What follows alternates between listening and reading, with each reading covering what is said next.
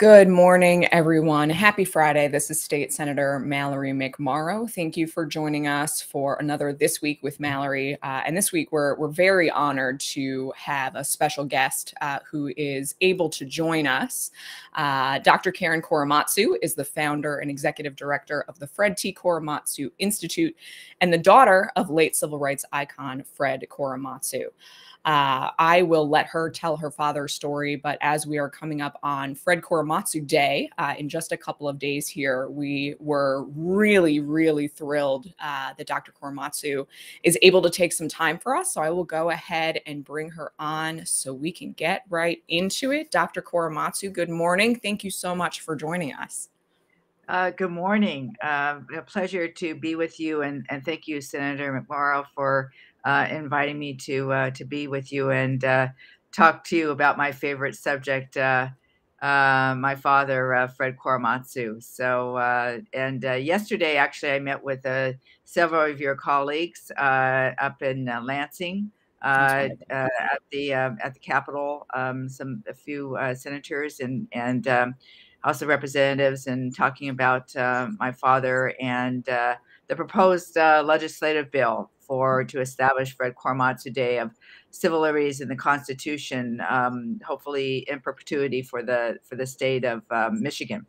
Absolutely. And I really appreciate that work. And we're really pleased that we could kind of extend who you're able to speak to everybody who can tune in to our live stream. So for those who may not know, can you share a little bit about your father's story? Yes. Well, actually, my father is considered a famous civil rights icon for this country, stemming from, I mean, he didn't set out to be that way, believe you me. He was born in California a long time ago in 1919, but he grew up like any other American kid in the San Francisco Bay Area, and he was third son of four boys, so he was always kind of odd man out if you have a bigger family and the dynamics. And he attended school and there and hung out with his buddies.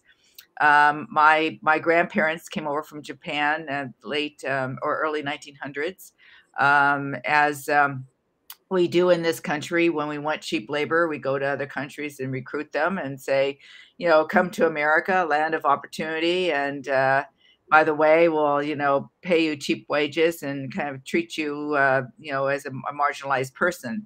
And they were basically agricultural areas of Japan, because they went to the West Coast and helped really cultivate a lot of agricultural there. We're very successful. And it's kind of the same story of with the Chinese and the Chinese railroad, and even Latinx. You're taking away our jobs. Go back to where you came from. But my father learned about the Constitution in high school. So when I'm speaking to high school students, I say, well, pay attention, because you never know when you may need to really call upon your rights as an American citizen. And so after the bombing of Pearl Harbor, of course, we know that President Roosevelt issued Executive Order 9066. And basically that was to forcibly remove anyone of Japanese ancestry from the West Coast. 120,000 people, 2/3 were American citizens. And it didn't matter if you were a baby or the infirmed. You had to be, stripped from your warm house and wherever you lived.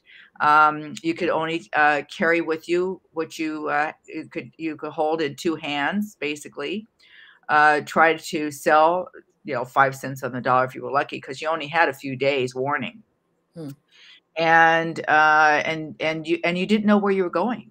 You didn't know what kind of weather.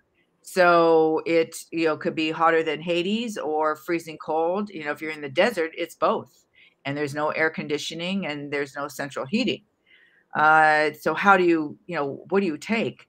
And then you'll see, I want to add though, you'll see photographs of people all dressed up in their Sunday best, Mm. hats and just all their Sunday best clothes because they were too bulky to pack them.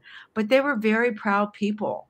Yeah. And that's to go to church and dress up, I mean, not so much these days, but back in those days and when I was growing up, I mean, you didn't go to church in jeans. Oh no, forget that. You're a band or your mother would even let you out of the house, Yeah. back in. But so with the executive order, my father couldn't believe as an American citizen, right? He's an American citizen, Yeah. and all due process of law was denied. So you didn't have any charges against you. Um, there was no access to an attorney. There was no day in court. You just looked like the enemy. That was it. That was the only reason. And my father thought that was wrong, and so he didn't report to the detention assembly center, which was really a horse stall, Oh. horse racetrack. Most of them on the West Coast. I mean, all they did was whitewash them, and they still smelled like manure. And you had a iron cot and an army blanket and food that you could hardly eat. And you had to live that way for 3 or 4 months before you were sent off to one of the 10 permanent, so to speak, incarceration camps across this country, as far as even Arkansas. Mm. And my father's family went up to Topaz, Utah, but all the conditions were the same, out in the middle of nowhere. Many of them were on indigenous tribal land. So I noticed here in Michigan, you have all these kind of Right. Indian names, right?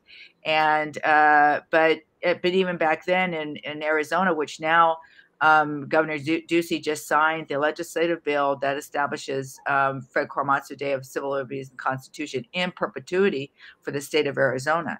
And 2 of the incarceration camps were built there. And I asked one of the tribal leaders, well, did the government ask? And he said yes. And I said, well, but they were still built. He said, that's right. So the government ignored them. Mm. That's kind of typical. So my father, after he was arrested, was sent to federal jail and had a bail hearing. And Mr. Bessick from the Northern California affiliate of the ACLU read about my father in the newspaper and visited him in jail and asked him if he would be willing to be a test case because he thought it was unconstitutional. And he said, if need be, we'll go all the way to the Supreme Court. Wow. Now, my father believed in the Constitution, he believed in this country, and he believed in the Supreme Court. And that's, that says a lot for a Absolutely. young person. I mean, he was 23 years old at the time, so he'd been through school and working, and so he just couldn't believe it. Uh, and so after his bail hearing, he was sent to San Francisco Presidio. So if you've been out to San Francisco, it's a National Park Service site now, but it was home of the Fourth Army. Mm. Where there was 100 exclusion orders issued from there that incarcerated all of these Japanese Americans. And that's where my office is now, ironically. Oh, wow. My father was in prison there, Yeah. shortly. We still don't know which stockade he was in. We're still there. It's some deep in Army records, and of course, it's like finding a needle in a haystack, isn't it? Yeah. But we're still looking. But even when he arrived from the Presidio to this Tanforan racetrack, home of Seabiscuit, if you know about horse racing, Yep. people that are watching, that his own Japanese American community shunned him. They ostracized him and vilified him for taking a stand. But they didn't even want him to continue on fighting his case, but he did so very quietly. His family didn't support him either, and he wanted a loan.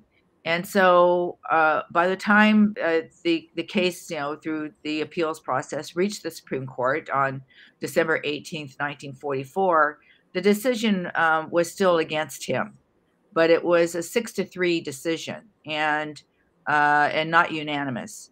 So the 3 dissenting opinions. I mean, Justice Roberts referred to my father's case as "this lies around like a loaded weapon, ready for anyone to pick up and use in plausible cause. And after 9/11, my father's case was cited as a possible reason to Wow. round up Arab and Muslim Americans and put them in American concentration camps.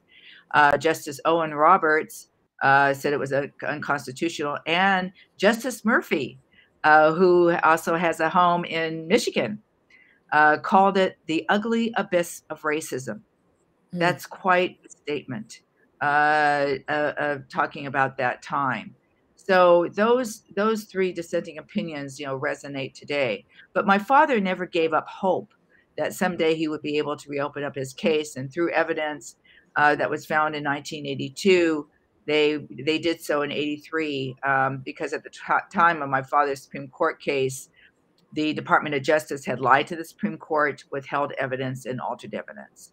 So who knows what the outcome would have been if they truly had all the information, not the misinformation, which we seem to be dealing a lot with these days. Right.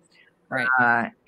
Uh, so after his um, uh, conviction was vacated, he crisscrossed this country and kept speaking as I do now. But the interesting thing, I have a connection to Michigan. So towards the end of the war, the government knew that the Japanese Americans weren't dangerous, and so Yeah. they said, "Well, what are we going to do with 120,000 people all at once if we end war and they can go home, whatever that was?" So they had community leaders go in to these various camps, and my father's youngest brother was already in Detroit, Michigan. So Wonderful. my father thought, well, he would stop and visit him. He thought he'd go on to New York. And I have to tell you that you may not know this as part of your own history, that Michigan and the Midwest were very welcoming to the Japanese American people. That not the South, you couldn't go west, but the Midwest and Michigan and Detroit, was like a city of 100 churches or more so, and one on every single corner, not a Starbucks or a McDonald's. Right. And the building is still there, and it's called Woodward Avenue Presbyterian Church. Oh yeah. Woodward Avenue, it's still there. It was a Presbyterian church. Then it went on to another denomination. Now I think it's listed as a historical site. A tech company, I think, is trying to renovate it. I would love to take it, and I talked to the tech company to see if we can also make it a boys and girls center, Oh something wow. for the Yeah. youth in that area, and to help to give back to the community. But the church, my mother was born in South Carolina. She was Caucasian, and she received a scholarship to attend Wayne State University to work on her master's in microbiology, and she did. And then also worked at Ford Hospital, because I know everybody must know Ford Hospital, and worked on research for penicillin. I mean, obviously this is a long Wow. time ago. Yeah. And she graduated in 46, and then taught nurses, Mount Carmel nurses, and they spent some time there. And so my mother attended Woodward Avenue Presbyterian Church, and as all the churches did at that time, they created these youth groups and invited everyone in. And my mother met her first Japanese American person, like, ever. And yeah, and Elma and Takahashi, and they met one Sunday, and then Elma came back the following Sunday, and they became fast friends. And actually, Elma is the one that introduced my father to my mother. They went on this date. Back in those days, you could drive around if you had a car, and on a Sunday afternoon. And then my parents were married in Woodward Avenue Presbyterian Church. I want to put up a Oh my plaque. gosh. I didn't know that. Yes, yes, yes. Wow. I mean, I have skin in the game here. It's Yeah. a big connection, Wow. and very proud of it. So because it was a very fun time for them, but because Michigan and the people of Detroit and surrounding, I said to my mother, "Do you ever face any kind of discrimination and remarks or anything because you were together and then you got married and you had to find a place to live?" And she said, "No." I mean, they experienced more discrimination in California when they went back than they did here. Wow. Which was, truly amazing for the time, and says a lot. And now we work in education, but I work with all 50 states, including your Department of Education, especially in social studies. Work with your supervisor of social studies, and part of that National Council for the Social Studies, to get curriculum available in the schools. So we have curriculum on our website, korematsuinstitute.org, K through 12. Even parents can have access to it, because beginning of the pandemic, everyone was going, help, help. Right. Parents were just like, we need help. Right. So I said, hey, we'll just open it up, and just register, and that's it. And we've got a short video on our website, about 24 minutes. It's 24 minutes of a 60-minute documentary of civil wrongs and rights, the Fred Korematsu story, that received two Emmys. Wow. So it's a 2-time Emmy Award film from 2002 that we now have a grant to extend it, to bring in the relevancy of what's been happening today. And so, you were talking about, yes, the anti-Asian violence and hate that's been happening in this country. Unfortunately, just the it's the negative and the hateful rhetoric and the actions, right? And I think, my point that I try to emphasize, no matter who I'm speaking to, is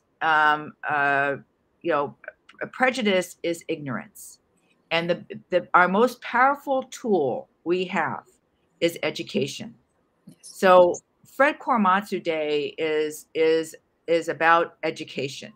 It's about learning about his fight for justice. Of course, history is present now. History is not just in the past; it's present. And if we don't know our history, then we can't deal with these issues. And I think that's been some of the problem. And it's about upholding our civil liberties and the Constitution. Even when you were sworn in, you had to take an oath to uphold our Constitution and defend it, as everyone does in this country, whether in the military or elected officials. So it's about our Constitution. It's not political. It's not Democrat or Republican or independent or anything like that. It's about all of us. And we need to remember that. And it's about civic education, because we want people to be, to make a difference, to give back, and to be civically participate. Absolutely.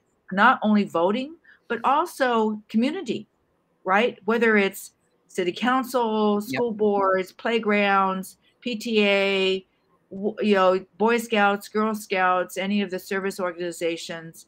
That's civic participation. And that's what my father and my parents actually demonstrated, because they were in Boy Scouts, Girl Scouts. My father was in the International Lions Club. They president twice of his local chapter. So this is, participated in our church. So we need the diversity in this country. We have MLK Junior Day. In some states, we have Cesar Chavez, Rosa Parks. Actually, I've done several years ago, and I did an event at Wayne State University with the Rosa Parks Institute. Oh, wow. So we partnered together. So this is about showing the diversity and inclusion in our country, and to appreciate each other, and to show respect for Absolutely. each other's differences. Well, And I love that you shared your connections here, because I think that is one of the most underappreciated things about Metro Detroit. When I talk to people from all over the country, is how diverse we are, and so many different backgrounds, ethnicities, religions, great food, by the way. When you've got a diverse population, you've got great food pretty much on every corner. But I want to ask you, because I think there's always this perception that things like internment camps, can never happen here, when they did happen here, and not that long ago, and you were only one generation removed from it. So I wanted to ask you, growing up, what did that feel like, knowing your father's story, and how much, obviously he was still going through the court cases, and we didn't get kind of even a fair resolution until the 80s, but how much did he tell you about that experience, and what did it feel to you, knowing that, not that long ago, we had internment camps in this country for Japanese Americans. Well, he told me 0. So actually, I was 16 years old in high school, in my social studies and U.S. history class. Our teacher had assigned different paperback books for students to read, and my friend Maya, her book was called Concentration Camps USA. Interesting title. Yeah. And she gets up in front of the class and tells about the Japanese American, internment is the word they use. I say incarceration. Yeah. We're trying to elevate the euphemisms.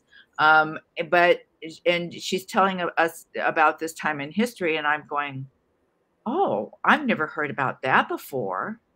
And I'm 16. And then she says, but there's this one man that disobeyed the military orders, and it ended up to be a landmark Supreme Court case called Korematsu versus the United States. You're like, wait a second. Oh, that's my name. And I have 35 pairs of eyes looking at me, and I'm shrugging my shoulders thinking it's some black sheep of the family. Now, mind you, the only thing I knew was Korematsu is a very unusual Japanese name. Yeah. And there was only 6 Asian Americans in my entire high school of 2,500. So we kind of stuck out like sore thumbs, right? And or we were just kind of put aside. And so after class, I asked my friend Maya, "What's this about?" And she said, "Well, this is about your dad." I said, "No way! Somebody would have told me." Wow. And I said, "Why didn't you tell me?" Well, we've been friends since we were 5 years old. And she says, "Well, I thought you knew." So this is kind of like, well, no, we did not have that kind of dinner talk. Right. It just didn't happen. And that's what happens in families, especially now since everyone's so busy. But so I go home and confront my mother, and she says, well, yes, you have to wait until your father gets home and ask him. And not only did he have housing discrimination, he had employment discrimination and worked 2 jobs. So it was 8 o'clock at night. Yeah. And I told him and calmed down a little bit. And he said, well, it happened a long time ago. And what he did, he thought was right. And the government was wrong. That clear and simple. And I couldn't ask him any more questions. It's like somebody gave me a sucker punch in my stomach, because I could see this hurt going over his face. Yeah. Except the one thing I did ask was, well, can you vote? Because voting was very important to my parents. They studied the ballot. They knew the issues. We would hear all this. They might say something to us and discuss what was going on, especially if there was a school board type of issue. And he said, yes. I mean, in California, if you had served your sentence, his was probation, you could vote. Each state has their own policies and laws. So, and then we didn't speak about it again because it was just too painful. I think both for my father and myself. And this is a long time ago. This is 1967. So there is no such thing as Law and Order on television. I didn't know much about the law, and we didn't talk about it again until my father said he was willing to reopen up his case in 1983. And until that time, I didn't know he had never given up hope. Wow. Think about it. Almost 40 years, and he never gave up hope. And he was never bitter or angry. Some people that when I was up at the Capitol yesterday that knew my father said he was very humble, kind. He treated everyone like he wanted to be treated. It wasn't perfect. I got scolded too. But he was that kind of generous person that believed in our humanity, believed in supporting each other, and it's truly amazing that he never blamed anyone. He didn't blame the government. He didn't blame the general. He didn't blame anybody. It was the government was wrong. Yeah, and he was right to take a stand. Sometimes we make issues so complicated we can't see the forest through the when trees. they're it's straightforward. It's simple. You've got rights in this country. His were violated. So that brings up, it's amazing to me that you learned about this from a classmate and in a book in school. And I have to ask, with the news this week, we learned of a school board in Tennessee unanimously banning Mouse, a graphic novel about the author's father's own Holocaust survival story. And, there is this trend happening that's very worrying of not recognizing, history is violent, and there are, people are capable of really bad, ugly things. And I think your father's story and your family's story shows the importance of knowing and learning and acknowledging, so that we don't do the same things. People like me, elected officials, all of us in communities, don't do the same thing that previous governments did in our own country. So I just want to get your reaction to news like that, and kind of this trend that we're seeing of attempts to soften what's taught in school because it might be too challenging. I was totally disheartened and just sad that I'm thinking, oh my gosh, we're taking so many steps backwards. I mean, I know that, it's always a fight, where, we try to make 3 steps forward and it's 2 steps back. I mean, this is kind of still the tug of war that we have in this country, especially now, unfortunately, with with such a big divide. Right. But and that's, acknowledged. But it truly, I guess I would want to speak to the school board members and say, what are you afraid of? Yeah. Why did you want to ban a book that is about history? Yes, our history, the world history is not pretty sometimes. Yeah. Sometimes it's good. Sometimes there is some positive change that comes from it. So that's how we should look at history, and that's the way it should be presented to students. Is yes, there have been mistakes made in the past. Yes, there was horrific treatment and of people, and that's the Holocaust is the inhumanity. In fact, when I first started speaking, when I founded the institute in 2009, and that's when I started speaking more publicly, right? Not until that time. So that wasn't, only what, 11 years ago.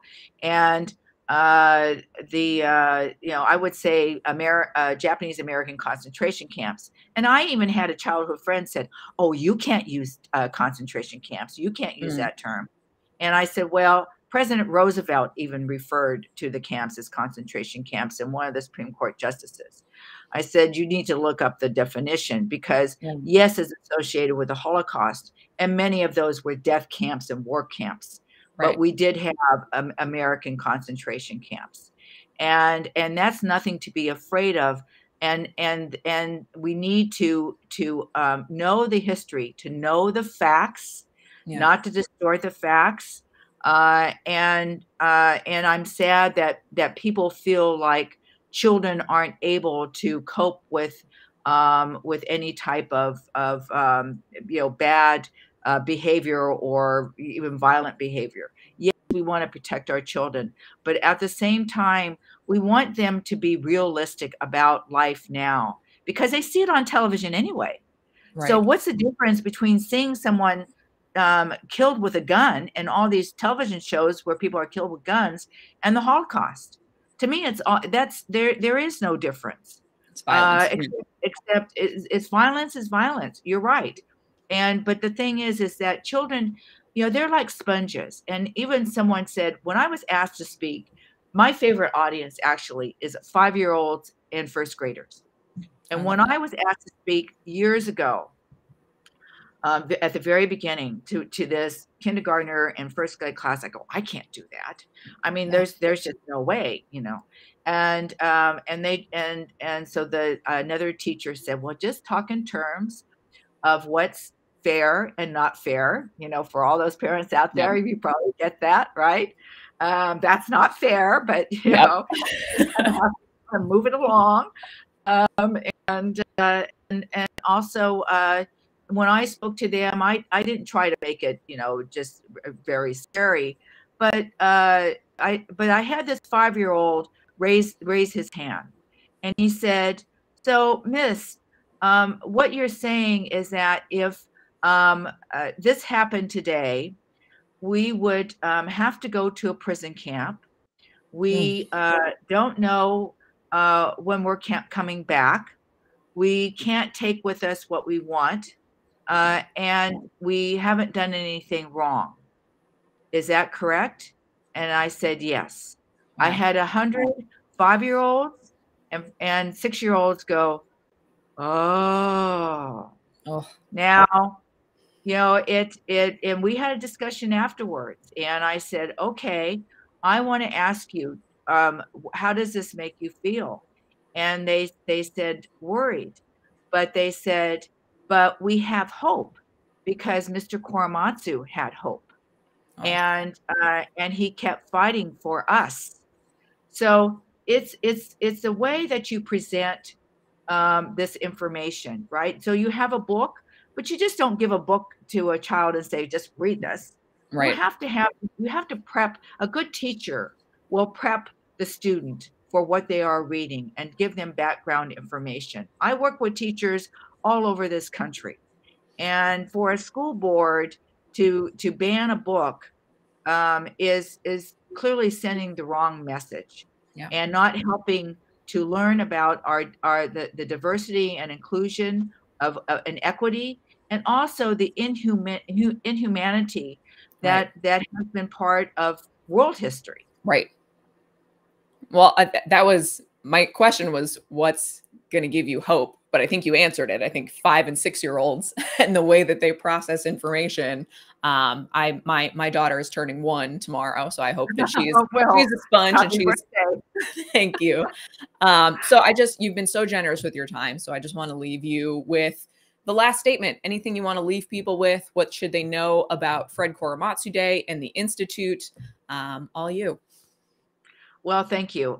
Yes, thank you for giving me this time. Go to the korematsuinstitute.org, KOREMATSU. You just have to know how to spell institute. And we'll put the link in the chat for everybody, so they'll have a link to click on. And then you can see our educational materials. We're having also, you can sign up and for free of charge. We're having our special virtual. Of course, Fred Korematsu Day of Civil Liberties and the Constitution. We're talking about get vaccinated. I know that's been a big issue for everyone, but believe you me, it's to get boosted, to get flu shots. The same outrage happened when I was 5 years old and polio. And everyone said, oh, great, we've got a vaccination. And then we got, no, we can't give it to our kids. But the little boy across the street ended up to be in braces, leg braces, the rest of his life, because they didn't have the vaccination in time for him. So I realize everybody's got their health issues, but if health wise, it's safe for even women that are pregnant. One of my former staff members has had no problem. She got pregnant, has had a baby just this month. Very healthy boy.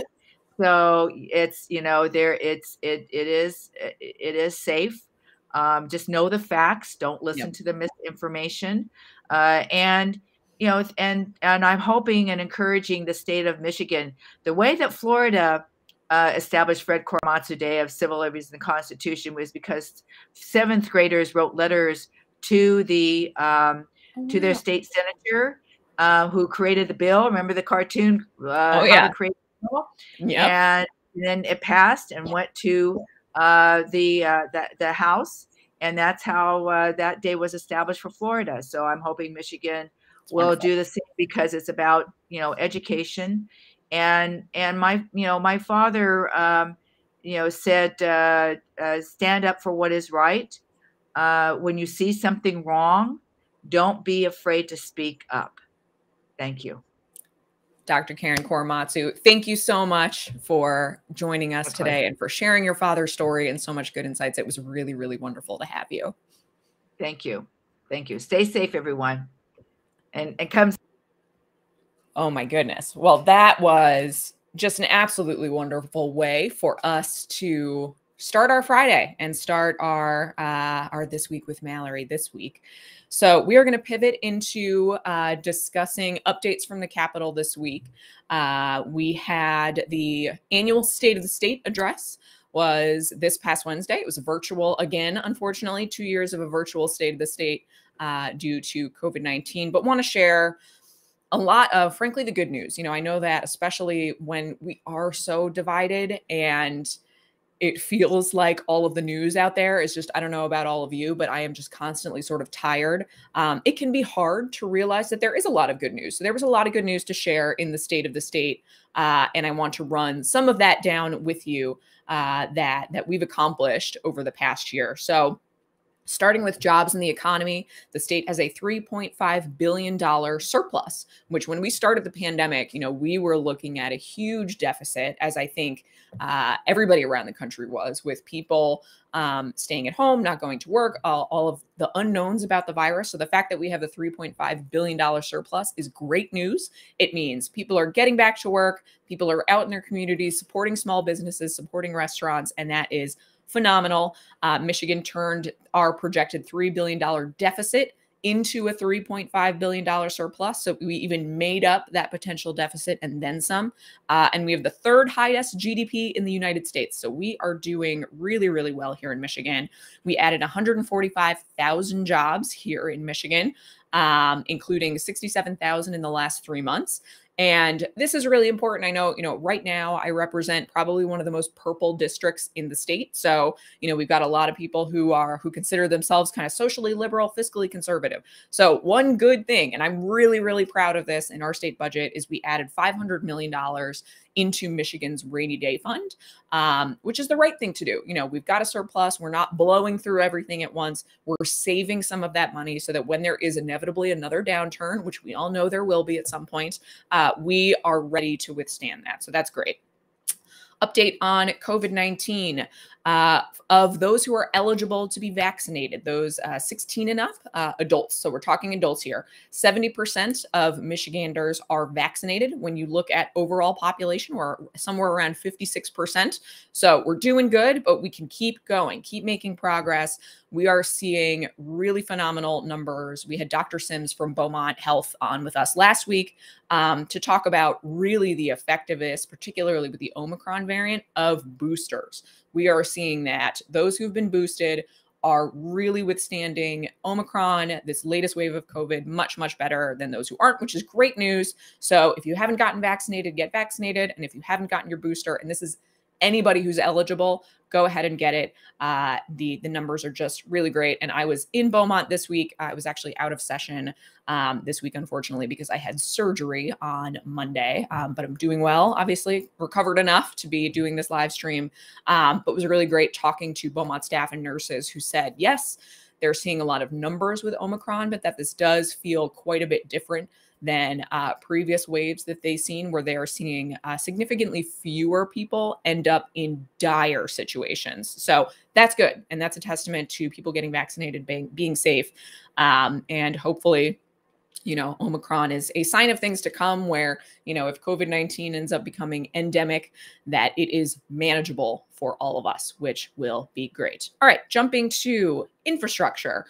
In 3 years, Michigan has invested $4.75 billion to repair, replace, and rehabilitate. This is a huge number, 13,198 lane miles of road. That's a lot of driving.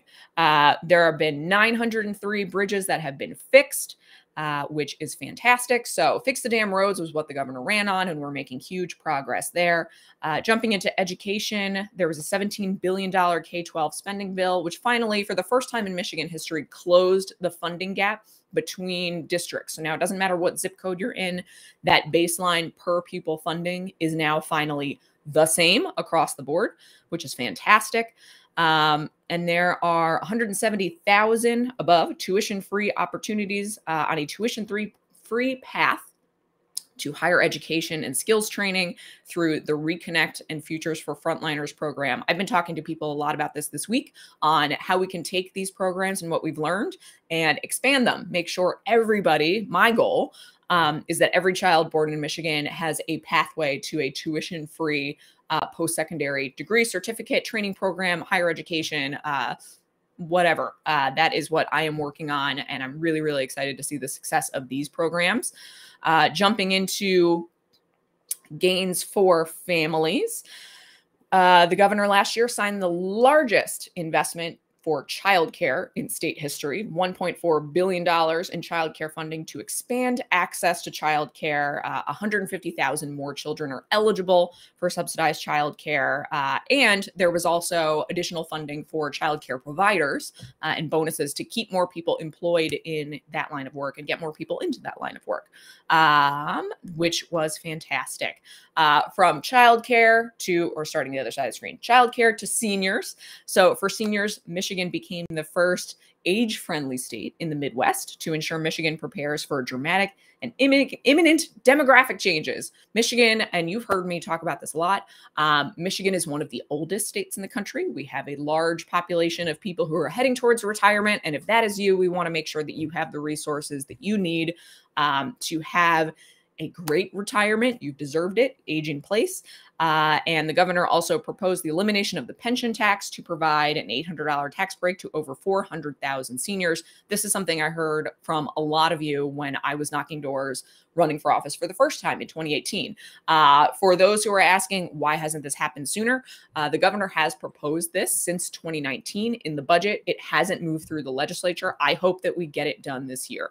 I've heard some people ask, why just the pension tax? Why not overhaul our entire tax policy? And that's a great question.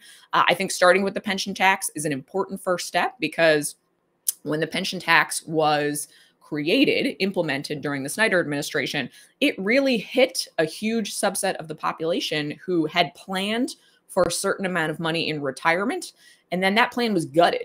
So, if you're already retired and you planned for a certain amount of money in retirement and you don't have new income coming in, that's a huge hit. And that I think that's unfair. We need to fix it. But moving forward, I would love to see a more robust overhaul of our tax structure to really take the weight of the tax burden off of low and middle income families and make sure that it's more fairly distributed. I have supported ideas for a graduated income tax in the past. Probably not going to happen with this legislature, but future plans moving forward, I think starting with the pension tax is the right thing to do. Then we've got to really look at how do we overhaul tax policy to be fair for everybody and to ensure that we have enough revenue to invest in the things that we need to invest in the state. And then lastly, on LGBTQ plus rights, the governor signed an executive directive to do something that we've been pushing since day one with legislation that I have had to prohibit conversion therapy, so-called conversion therapy, which is really not therapy. I've heard it called conversion abuse by members of the LGBTQ community, and I think that is much more accurate, which is a practice of trying to forcibly change somebody who identifies as LGBTQ into somebody who is straight. There is no scientific basis behind it. It's incredibly damaging.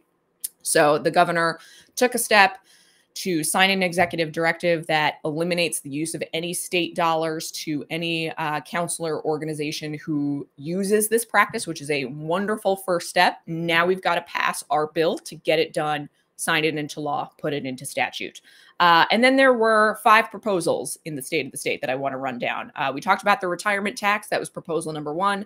Proposal number 2 was raising the earned income tax credit to give over 730,000 working families an average combined federal and state tax refund of $3,000. I think that is a great, talking about tax fairness would be a great step.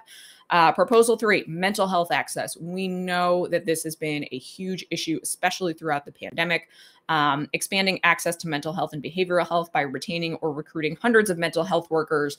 And this is what we're seeing in, frankly, a lot of areas that we need people, right? Teachers, healthcare workers, mental health workers, childcare workers. It is that attraction and retention piece that is going to be critical, because we need more providers to ensure that we can provide the access that people need. So more to come there. Proposal number 4, insulin costs for those who rely on insulin. The Attorney General just announced a lawsuit against Eli Lilly looking into price gouging for insulin. And the governor wants to ensure that we are capping insulin costs at $50 a month instead of up to $100 a month to really bring those costs down for those who rely on insulin to exist every day. Frankly, cost of prescription drugs. We know that that is always a serious issue.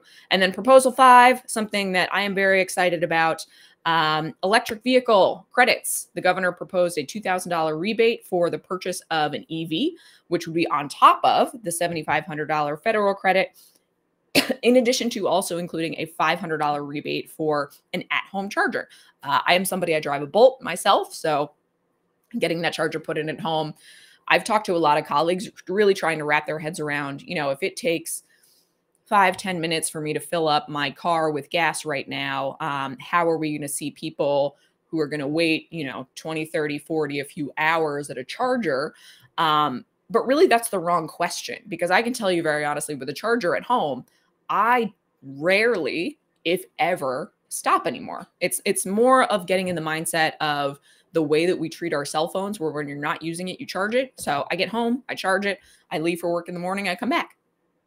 So that credit for an at-home charger with the rebate is a great plan that will get a lot more EVs that are built and made right here in Michigan on the road, and to cut down on the carbon that we put into the environment. All good things, and it is where our industry is going, and that is great. There was a lot of me talking. All right, I am lastly going to jump into our good news for the week. Let me share my slideshow. There we go. Bam, technology. All right, first up in good news this week, the Royal Oak Leprechauns baseball team are hosting a winter festival. If you don't know who the Royal Oak Leprechauns are, this is a MLB-affiliated collegiate team who plays right here in Royal Oak at 13 Mile, right around Memorial Park. And obviously, we're not playing baseball in winter, so they are hosting a winter festival. It is February 5th at 6 p.m. It's free. That's the best part about it. Something to do in the winter that is free. There's going to be hot drinks, warm snacks, family fun, vendors, ticketing, merchandise. And they're also using the speed gun that they usually use to see how fast they're throwing a baseball. You can see how fast you can throw a snowball. So, get competitive, get out there. That'll be a lot of fun. We will share links for that. So get out there, Winterfest, February 5th, totally free, Memorial Park. All right, next thing on our good news. This is really good news, especially as we hear the sometimes really spicy, hot rhetoric come out of Lansing about schools being open. We know that the best thing for our kids is to be in schools and in school safely, especially after, oh my goodness, the entire pandemic of virtual learning, being back in school safely. So really, really exciting news out of our schools in Oakland County. There were zero new COVID-19 school outbreaks reported in Oakland County. And that was fantastic. So we know how to stay safe. This is, again, a great reminder. Everybody who can get vaccinated, go ahead, get vaccinated, get your booster, mask up in public spaces. We know what to do to stay safe and stay back out in our lives these days. And great news from Oakland schools. Last but certainly not least on our good news this week, this young student, very excited, Aditya Yogesh, who's a 5th grader from Troy's Barnard Elementary School, is the grand prize winner of the 2022 Kids Clean Water Calendar Contest, which was run by the Oakland County Water Resources Commission office.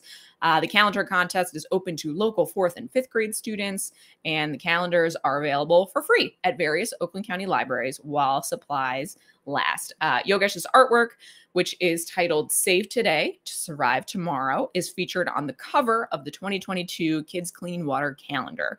And there were over 600 art submissions from kids, 12 finalists, 36 semifinalists, and Yogesh got his artwork on the calendar, and it looks like a super cool water bottle. That's amazing. And he is the first student in the contest's history to win the calendar contest grand prize 2 years in a row. So he is a force of nature. Congratulations. And I'm going to go see if I can pick up a calendar. So with that, I am going to turn off my screen sharing. I'm going to bring on the voice of Liz this week because we're having some technical difficulties and could not get her camera working, but we've got a beautiful picture of her. So the voice of Liz is here to facilitate any questions. So you heard a lot of talking from me and Dr. Korematsu this week. So this is time for our live Q&A. So how this works. We live stream this on Facebook, YouTube, and Twitter. This is your opportunity to ask anything you want to ask, but the only thing that we ask is that you type your name if that is not immediately obvious by your username. This is especially true for Twitter and YouTube. What city you live in, we want to make sure we are prioritizing constituent questions, and then go ahead and fire away with your questions. So Liz, do we have any questions this week? We do, yeah. Sadly, I've been subject to the rudeness of technology, but I took a selfie and I added myself in there, so it's like I'm there. I was going to say, I think that's what I saw you in earlier today, so that's a today picture. Yep, it is like a 15 minutes ago picture. We have one question from Kathleen who wrote into our district inbox from Birmingham. Wanted to know about our OMA bill, the Open Meetings Act bill, and wants to know more about it and know if it has support or movement. Fantastic. All right. So quick overview on the Open Meetings Act. OMA is the law here in the state that requires that all boards, commissions, public bodies have to meet physically in person, post their meetings within a certain time window so that the public is aware, so that the public can come and participate in these meetings. Now, that has been a challenge with COVID-19 and the pandemic. So you may remember at the start of the pandemic, all of the local county boards, commissions, city councils, city commissions were meeting virtually, but those bills to allow for that expired. So I have introduced a bill that would extend the ability for local municipalities to decide for themselves whether or not they want to meet virtually through the end of 2023. Our understanding, Kathleen, is unfortunately the Republican majority is not interested in extending that bill at this time. We have heard some concerns from the majority about, potentially leading to people not showing up for meetings or being out of state, all of which I believe and know can be solved by just setting strict guidelines for how to participate in meetings virtually. I know when I log on to some of the state work groups that I participate in, I have to report where I'm calling in from. So, I log on and I say it's Senator McMorrow, Royal Oak, Michigan.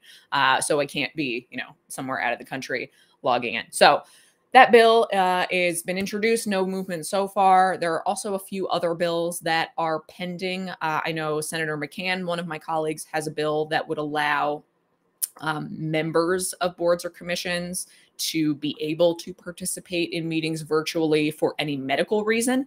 That also hasn't been taken up yet. So far, no movement. We have been having meetings. We regularly have quarterly meetings with all of our local mayors and city managers, as well as first responders, police, fire, etc. We've asked all of our municipalities to send in letters of support for this legislation. And frankly, if you know people in other municipalities, counties, areas of the state, because we know that locals want this. And frankly, having virtual meetings gives a greater element of participation, frankly, for the general public, where, if you're not going to go sit in a city council meeting on Monday night for 3 hours, you can log in, which is great if you have a job or kids, or, you just can't get over and commit that amount of time. So it's something that I support. If you are somebody who supports this, we would ask that you send in letters or emails to committee chairs to take up the legislation, and we're happy to share that information with you if that is something that you are interested in. But that is OMA 101. All right, that's the only question I see. All right. Well, thank you, Liz. I'm going to let you go. Your selfie go. Goodbye. All right, everybody. Thank you so much for joining us. This was just a really, like I said, just an honor to have Dr. Korematsu to talk about a really important part of our history, and one that really didn't happen that long ago. You know, a reminder of us that we have to learn all of history and be honest with it. But I really loved how hopeful she was. And I think we can all learn something from, you know, hearing that her father didn't hold a grudge. You know, this would be something that would be easy to carry a lot of anger around with you. And he didn't. So I think that is something that I'm going to hopefully carry with us. We will be sharing this out for people to watch. I know we had some notes from some teachers who said they wish they could log in with their students and watch this discussion with Dr. Korematsu. So we'll be sure to clip that and send it out if you're interested.